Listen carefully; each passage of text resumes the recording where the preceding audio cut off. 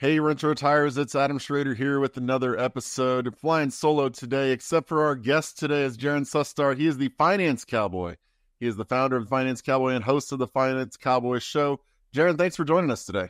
Hey, thank you for having me, man. I'm excited to hang out. Absolutely. So we always start with the same question for people, and that is, what was your first real estate deal? It was a rental property, long-term rental in Greenville, South Carolina. I bought it in 2018, and I just did the traditional route. It was 20% down, rehabbed it with my own money, and I was nervous as crap. I actually had a buddy help me get into the game, my best friend. He had been doing it for years and had a lot of success. He finally talks me into it. I'm scared. I'm trying to back out of the deal. He doesn't let me. I followed through with it. And I think I purchased it for like 65 or 70 grand and rehabbed a little bit, got it rented out for, I don't know, $950 or $1,000 a month. And, and all of a sudden it's like my chest was bowed out. I thought I was something cool. I had all this confidence and I was ready to move on to the next one. So it was a quite an exhilarating deal. That's for sure. Yeah. So why, now you're a cowboy wearing not a South Carolina sweater right now. Why? What were you living in Greenville at the time, or did you go remote for your first one? Or so I had moved. I live in Anderson, so I had been. It's 25 minutes away. So my buddy who got me in, that was kind of their market. That in Winston-Salem at the time in North Carolina, and a lot what they would do. They weren't necessarily wholesalers. It was a form of wholesaling. They would go bird dog deals, and then they would just represent their buyers, and so they would get commissions as a brokerage. And then they started keeping a lot of deals themselves and doing a bunch of partnerships. And this was just one of them where he wanted me to get in. And, I was like, hey, let's do it. So there you go. You said, yeehaw, giddy up, right? That's it. So that progressed into, did you wait long for your next deal, or was it just, let's just keep rolling? I got this one under and let's just keep going. Yeah. Once I got that first one, man, it was off to the races. I became a deal junkie, so I just was constantly looking for deals. And so I bought that one in, I don't know when it was, June, July maybe. And I bought another one in around September, did the same thing with it, 20% down, rehab my own money. And then I kind of ran into a wall a little bit because I was like, oh crap, I don't have that much more capital. Like I can't really scale anymore. I'm stuck. And so that's when I started deploying alternative strategies. Obviously one of them, which now is coined the BRRR strategy. At the time, I had no idea. I just realized that I could get a private lender, somebody in my network, to give me capital to buy a property and rehab it. And then it was going to be worth way more on the back end. So as long as I knew my ARVs and then what the bank was going to allow me to refi and then what my rents were going to be, I could get into a lot of these deals without having to sink up any of my capital, or if any, very little compared to 20% or having to rehab them by myself. And so we bought 2 properties in 2018, that first year, and then we bought 19 in 2019 between what's now known as the BRRRR strategy and doing partnerships and seller finance deals. And we were off to the races, man. It was an exhilarating year. And so talk to a little bit about building your network there, not just properties, but, you mentioned the private lender. Not everybody has just a buddy who's doing private lending. And, they haven't built up their network. They might just be one person. Maybe they've seen a property in their hometown that they've bought and, maybe done a little bit of rehab on. Maybe they've, driven past a bunch of 1,000 places and thought about deals, but they don't have that network. How did you go about building your network? Yeah, none of us do when we first start. None of us had this network built out. And so it takes time and it takes work. I think one of the things that I did, now I do it on a larger scale with the Finance Cowboy brand, but long before Finance Cowboy ever existed, was I just let people know that I did real estate. So I would post my deals just on my personal Facebook and real estate groups, real estate meetup groups. I would show before and afters, what I'm purchasing these properties at, what the rents are, what the ARVs are. It really being transparent and putting yourself out there and building a personal brand, whether you ever take it to a larger level or just a local personal brand, is going to be huge. Doing good deals, the money is plentiful, but as long as you're doing good deals, nobody wants to lend to bad deals. And so showing that you can find good deals and then making those connections. So breaking into the real estate investor community in whatever market that you're buying in. And so you got to go to the meetups. You got to have lunch with other investors. You got to meet with property managers, contractors, and just really start immersing yourself into that realm, building those relationships. And then what you realize is stuff starts to unfold over time. Like you build the relationships on the front end, and then all of a sudden, as time goes on, you go from I'm having trouble finding a deal to which deal am I going to choose because I have so many people generating me leads.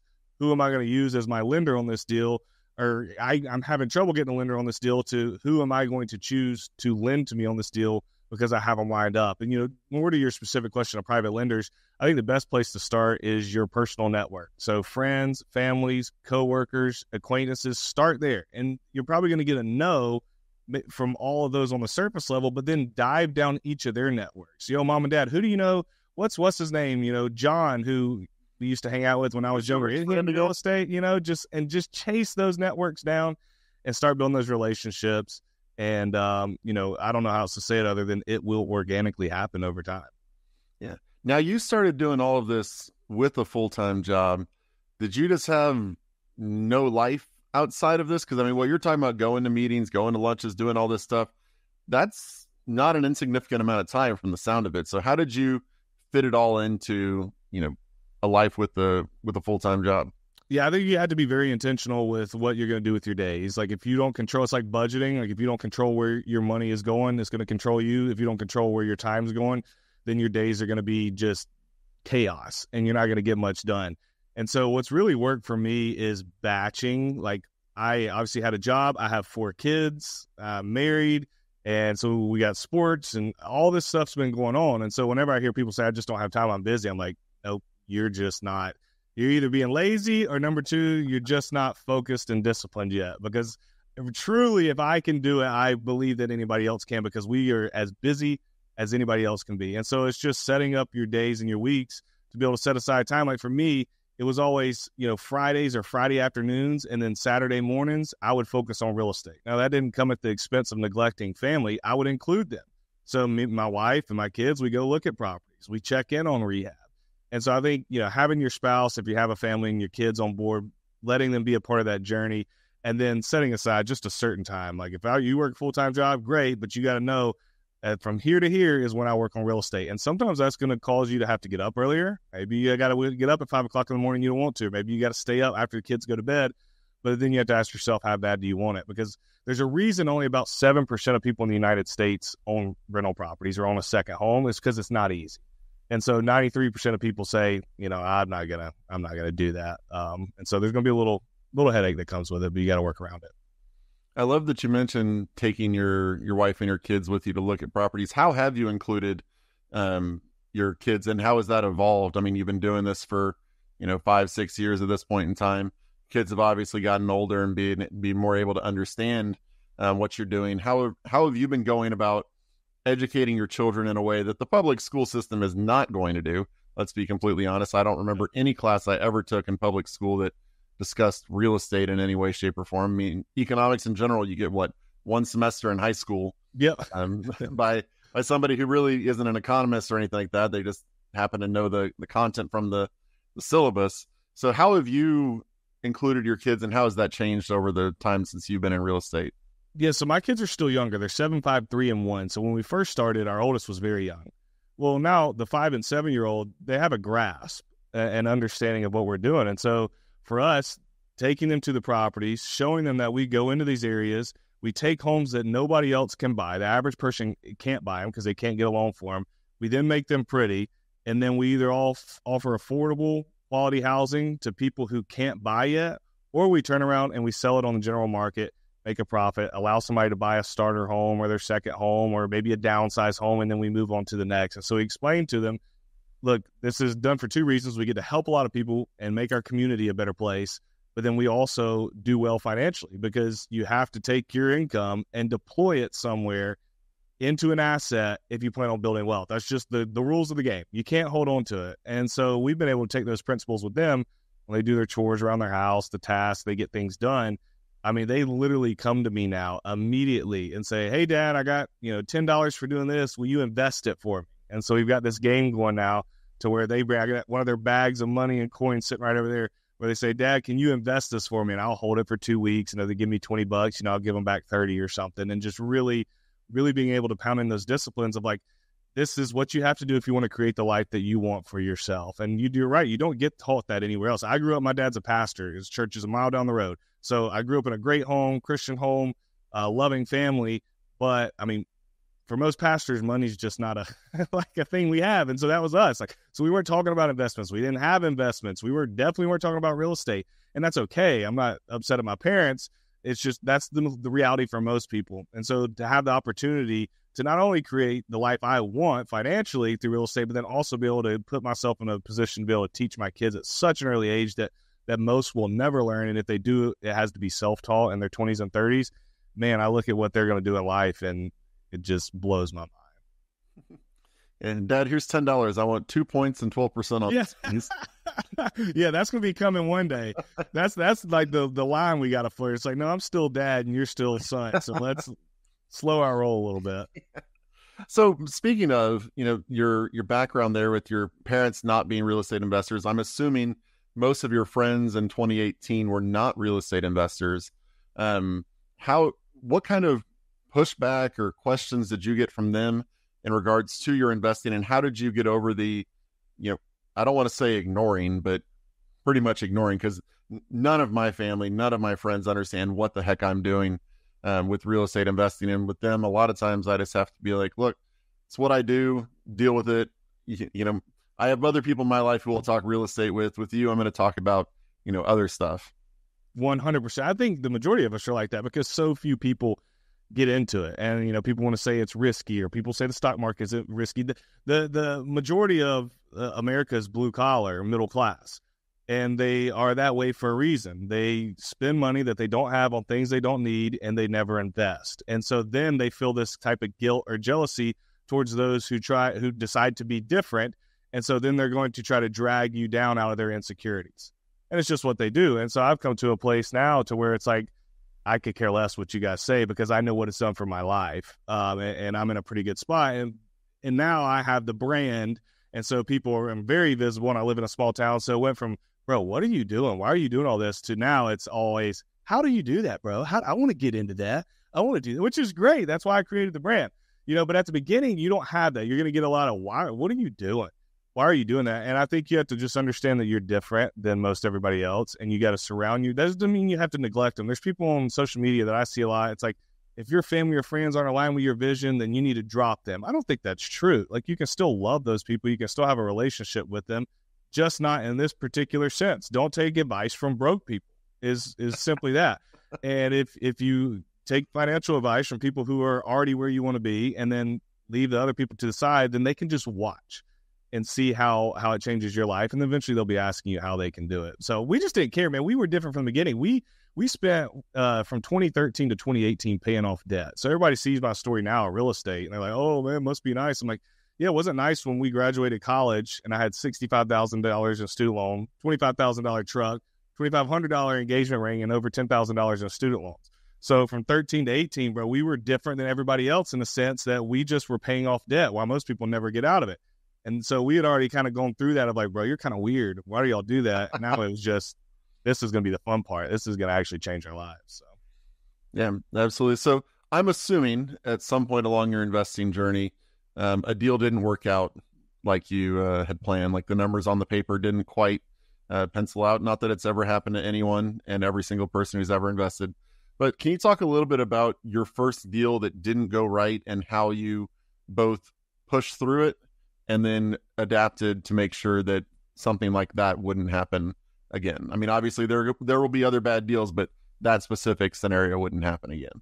Yeah, I mean, there's a couple of them that I've had throughout my career. One of the first flips I ever did, I still to this day have never seen it in person. It was in Port St. Lucie, Florida, and it was just a disaster. We were set to make, call it 25, 30 grand gross profit before taxes.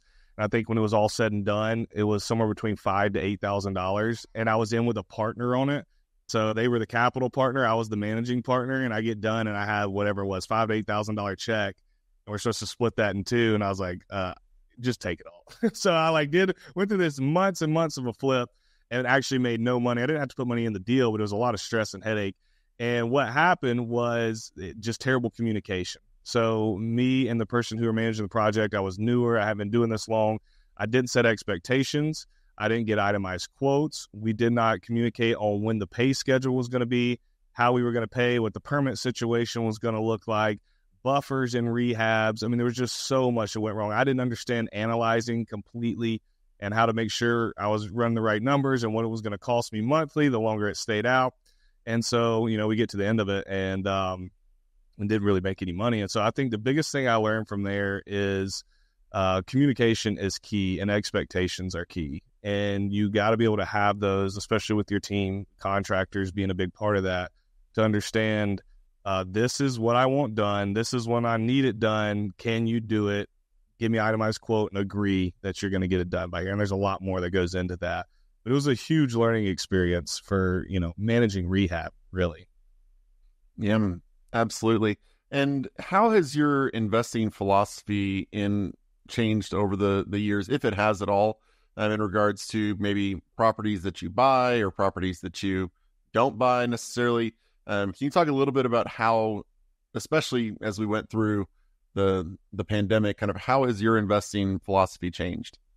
Man, I've pretty much been the same the entire time. And, once I find something that works, why change it? And so for me, not to say that I haven't invested in other types of assets, because I have, but my primary focus is single family homes in B2C class neighborhoods that are distressed, that I can buy undervalued, make them pretty, and then either one, BRRR them and keep them in my portfolio, or two, flip them if they, number one, don't make sense as a BRRR, or if I'm needing or wanting capital at that time for whatever reason. And we pretty much go into every deal looking for that. B2C class neighborhood, distressed property, get it undervalued, try to BRRR it. If that's not going to make sense, flip it and move on to the next one. And so, I've owned a mini mobile home park. I invest in syndications and funds and own skyscrapers, pieces of skyscrapers and commercial and warehouses and all, just kind of passively. But when my personal portfolio and what we're doing, we pretty much stay true to the residential space all these years. I don't see us deviating anytime soon. So how have you avoided the shiny object syndrome? Because that's, especially with real estate, you mentioned all those other things. It's easy to straight up go down that rabbit hole, not just kind of passively invest in it, but it's easy to be like, oh, well, that guy over there is making a ton of money doing that. Let me set this off to the side a little bit and start pursuing that. So how have you stayed that laser focused on the residential side?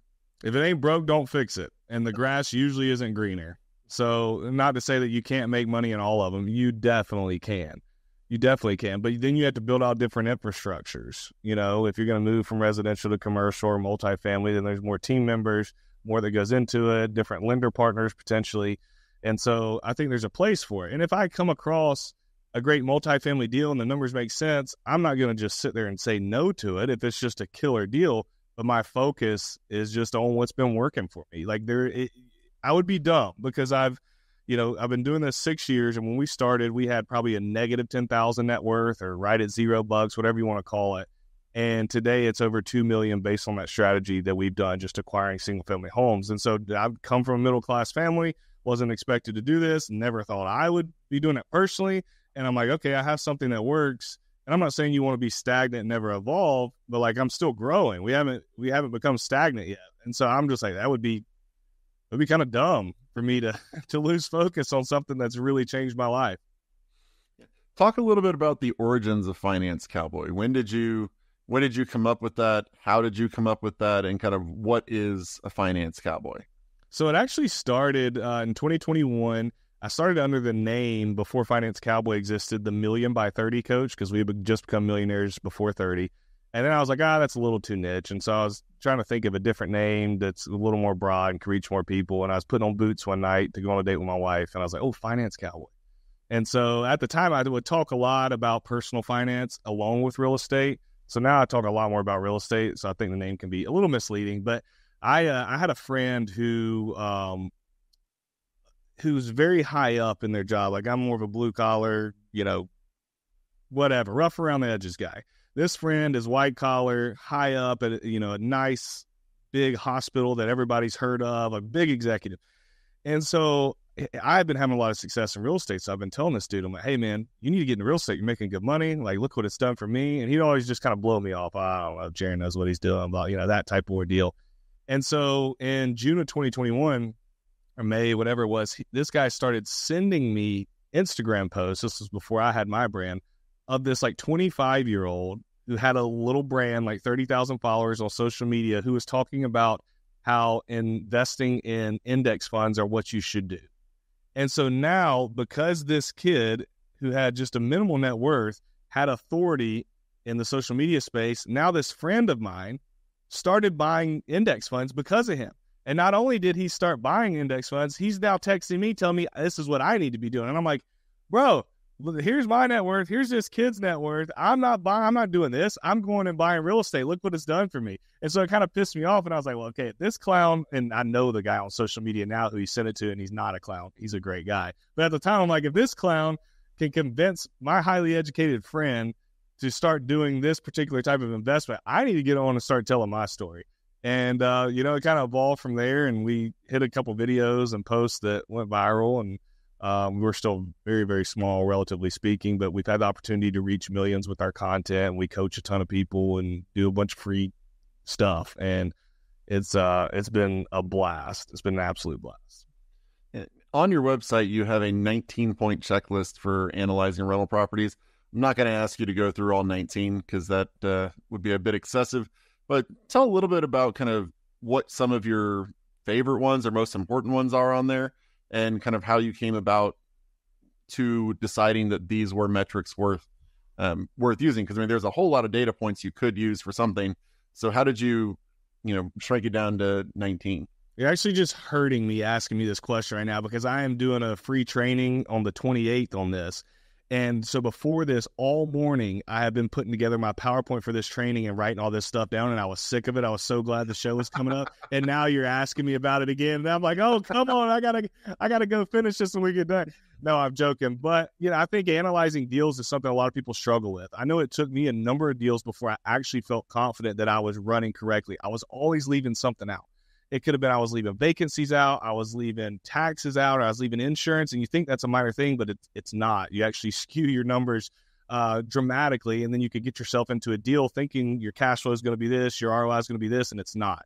And so knowing how to analyze is very, very, very important. And so this checklist is just a thing that I kind of made for myself when I was starting investing, so that I knew, okay, I need to do this, I need to look for this, I need to look for that. And so it's things like your mortgage, so your principal interest, your taxes, your insurance. If you got holding costs, you need to account for maintenance. You need to account for capital expenditures, vacancy, property management, utilities, HOA, any services like trash and landscape you might have. And all of those won't be used on every deal. If you're buying long-term rentals like I do, we don't generally have HOAs. We don't generally have to cover utilities and blah, blah, blah. But it just walks you through all those metrics you need to look for and where you can find them at. And then it also talks about the data points that we're trying to accomplish as far as on the back end. So cash flow, how do we figure out what that cash flow number is, or the cash on cash return number is, or the NOI, debt coverage ratio, all that good stuff. And it just equips you with being able to be able to plug numbers into a calculator or whatever you use for deal analysis, and make sure that you're not leaving anything on the table, and then understanding the results it's given. What are your thoughts on the next kind of year in real estate? I know there's a lot of people thinking interest rates are going to come down. There's a lot of people who are still waiting for some form of a crash to happen in real estate. Some people are saying there's going to be a boom whenever interest rates come down. What are you expecting to see in the next, roughly 12 months? I think I don't see a crash happening personally. I think, when you talk to old timers talking about the crash specifically, who've been doing this a long time, and you ask them about 07, 08, 09, because that's what we all live through, and that's what everybody goes through. They're waiting on that to happen again. If you talk to any old head who's been doing this a long time, they're like, bro, we've never experienced anything like that in our life. That's the only time in our 80 years of being on earth where we've ever experienced that. And so I was like, okay, let's go look at data. And so I pulled this graph, and I wish I had the URL. I'd share it with you. It was like from 1940 until today. And out of all those years, there have been 7 years, only 7, where real estate did not go up in value in the United States overall. All right. And so 5 of those years, it stayed at 0. It just was flatline. And then 2 years, which was 08 and 09, I believe it was, it actually went down in value. So I'm a big data-driven guy, because we're emotional beings, and so many people don't get into some form of investing because of fear. And I'm like, okay, how can we remove this fear from our brain, replace it with logic, and then go do what we need to do to make our future self proud. And when I looked at that data, I'm like, okay, yeah, we had a couple down years, those 2 years, and the real estate crashed, but that's not common. And so if you live life waiting on the next crash, waiting on the next crash, waiting on the next crash, you may be 70 years old and still never bought real estate. Now you're about to die. And so I kind of take life from a YOLO perspective in a very controlled manner, not in a reckless manner. It's like, well, you got one life to live. And if you want to set yourself up for success, you've got to be able to take some risk. And so I say all that to say, I don't think a crash is coming. The supply is so short. We have such a huge supply shortage. And then, rates are eventually going to come down. They were talking about doing it 3 times this year. Now it looks like that may slow. They were talking about doing it 3 times, I think 25 basis points each.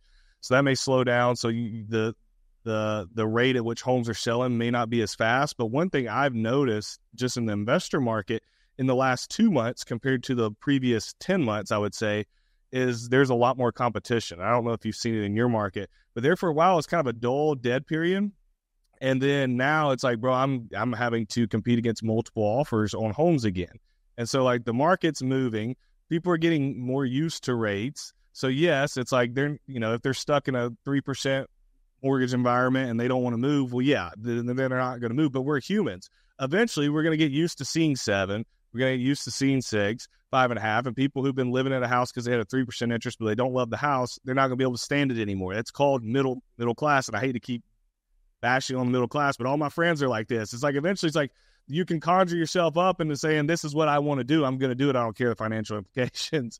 And so that's what's going to happen. Then when you look at it, it's like, bro, rates aren't even that high compared to where we've been, in the past. It's like, for me, does the deal make sense right now? Can I buy this deal, still cash flow? Can I buy this deal, still make a profit, no matter what rates are, prices, whatever the case may be? And so, no, I don't, I think it stays kind of as it is, to be honest with you, like what it is right now through 2024. And then as rates drop, I think the consumer market will definitely pick up more. You touched a little bit about kind of the YOLO and the people who are concerned. What do you say to the people who have been sitting on the sidelines and are thinking about getting into investing, but just haven't taken that step to acquire their first rental property? Kind of how do you help them with their mental anxiety that they are feeling? You have to brainwash yourself to the point where you believe not investing in real estate is riskier for your future than investing in real estate. Every day that you don't buy property, you have to look back or look forward to yourself and 10, 20, 30 years and understand that you're robbing from that person. And if you can get that mindset and understand that I don't want to rob from my future self anymore, I want to set them up for success. And I'm okay with a little bit of risk, because anything worth having, there's going to be risk, there's going to be headache with it. But knowing that the majority of people who've dabbled in this asset have become ridiculously wealthy since the beginning of time. We're not dealing with a cryptocurrency or a Bitcoin or whatever that's speculative, quote unquote, that hasn't been around. It's only been around since 2009. We're talking about people who have bought land and bought property from the beginning of time have been the folks who have been wealthy. And I think if you can wrap your mind around that and, learn to trust numbers, then you can move forward. And pretty much, quite frankly, you have to move forward if you want to create the dream life. Fantastic. Well, Jaren, thanks so much for joining us. The website is financecowboy.com. Tell people about kind of what they're going to see when they go there and who's going to benefit the most from joining your community. Yeah, so we got a bunch of free resources there. Take advantage of them. I got a ton of videos on YouTube. I have a podcast myself. Feel free to check them out. And then, we obviously coach people as well. We have a mentorship, and it's really for people who are brand new to real estate, or they have a couple properties and they're having trouble scaling. And so I pretty much just walk them through everything that I did to be able to get to where we are today. So whether you're looking for free stuff or want more of a handheld, we got you covered, and appreciate you following us and checking us out. All right. Well, fantastic. Again, that website is financecowboy.com.